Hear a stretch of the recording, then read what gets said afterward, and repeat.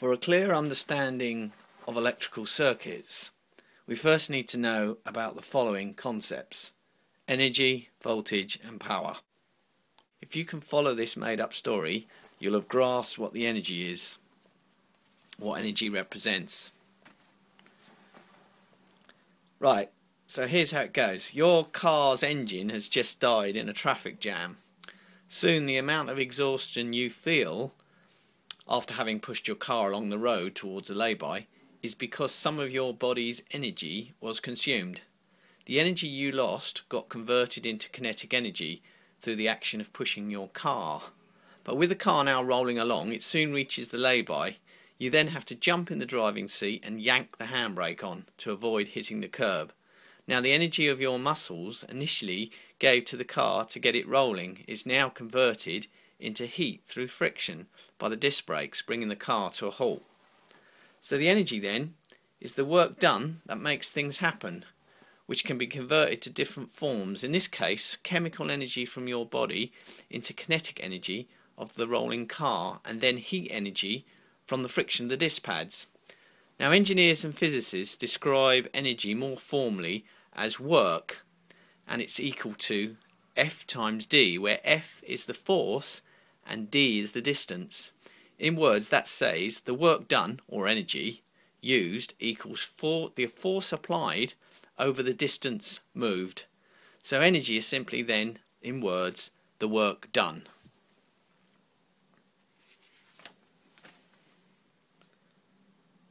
In electrical circuits, we need to move not cars, but charges from A to B, which also requires a bit of energy or work done. Now with charges, we have learnt that opposites attract while like charges repel, as shown here. Opposites attract, the like charges are repelling. Now with charges, most objects are of neutral charge, so most objects in the world don't have any charge. They've got the same number of positive and negative charges, hence no net charge. But if we use up some energy by doing work to move positive charges away from negative charges, a force of attraction will then be felt between these separated charges. Batteries are constructed in such a way as this. With batteries, we have an internal physical separation of equal numbers of charges, positive charges appearing at one terminal with the negative charges at the other terminal. The battery has potential energy for all of the charges that have been separated, which is hence available for us to do work, e.g. light a bulb, run a computer, etc., etc. So with a battery, we have a fixed amount of energy available per charge. We describe it as having so many joules, which is the SI unit of energy, per coulomb, which is a standard measure of charge being equivalent to a very large number of electrons.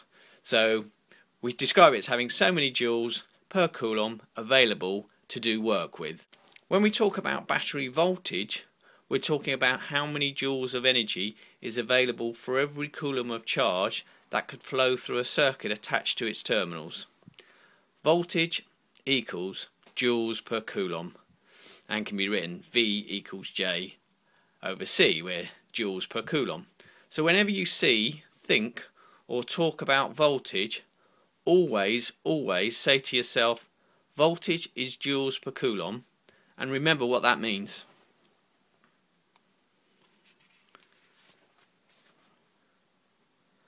For example, if I have a 12 volt battery with a negative terminal A and a positive terminal B, what I actually have is the potential for 12 joules of energy to do useful work for every coulomb of separated charge that moves between these two terminals.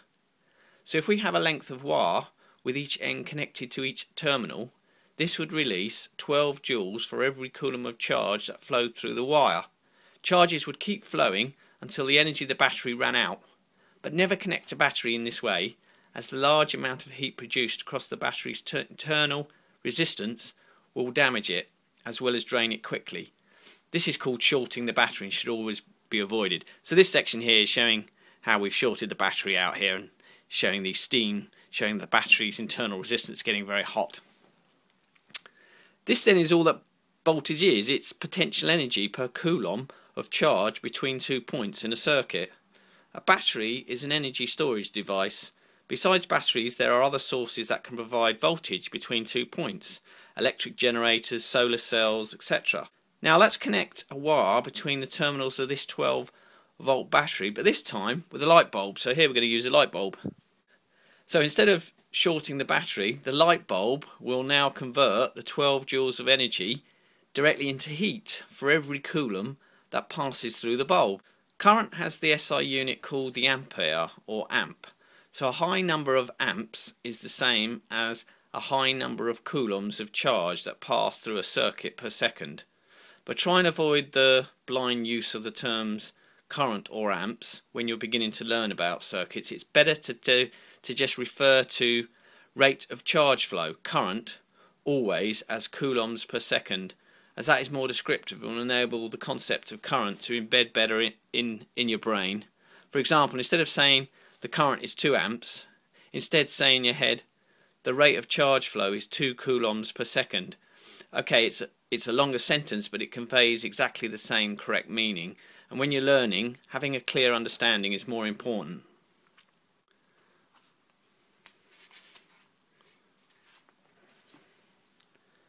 So let's say in our bulb circuit that 0.5 coulombs per second is the rate of charge flow, current. So if we leave our circuit switched on for say 5 seconds, how much energy will be consumed by the bulb, and what is the rate of this energy consumption, e.g. the rate being the number of joules per each second? Okay, you pause this video and see if you can answer both these questions that I've shown here on the slide. I'll then go through them. To answer these two questions, we'll do this in a very methodical but slow way. But I just want to go through all the logic very carefully. Firstly, we know that our battery provides a fixed 12 joules of energy per each coulomb that flows, and that our rate of charge flow is 0.5 coulombs passing through every second. So that means over 5 seconds, the total number of coulombs that pass through is 5 times the rate, 0.5, which is 5 times 0.5 equals 2.5 coulombs. So, since the battery's energy per coulomb is 12 joules, that multiplied by 2.5 coulombs is 12 joules per coulombs times 2.5 coulombs equals 30 joules in total. So that is the first answer.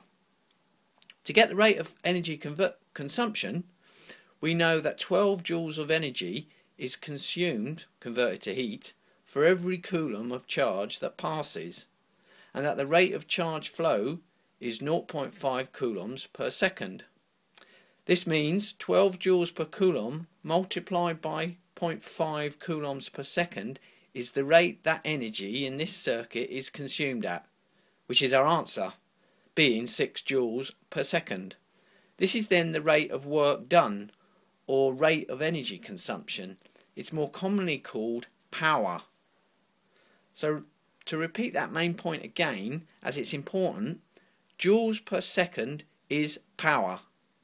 And since energy is the work done, then we say that power is the rate of doing work. Power has been given its own SI unit called the watt. So the above power of 6 joules per second is the same as saying the rate of doing work is 6 watts. Again, when you're learning, always mentally exchange the unit watts with joules per second and say to yourself, this is the rate of doing work, where work is energy.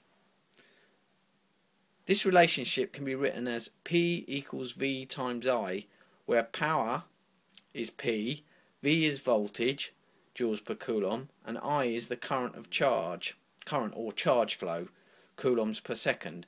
Once you get a feel for power watts, energy joules, and current coulombs per second, then instead of having to go through all the above logical steps, you can just use the formula P equals V times I, which is far quicker.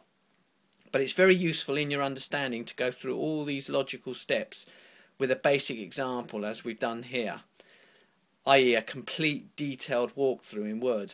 Do that at least once or twice until you start getting a feel for what these concepts mean.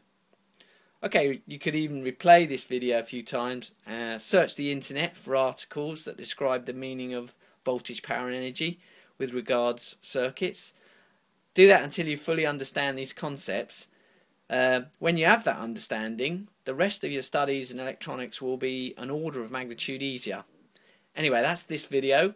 I'm going to try and go through these concepts individually with some shorter videos as I go through this series of tutorials, so that we can get a bit of a quicker video for each one. Hope this has been useful though. This really kind of covered a lot in just one video. Maybe not a good idea, but I think it's possibly is good to see them all in one go like this, and then we'll cover them all individually in some shorter videos. Thank you.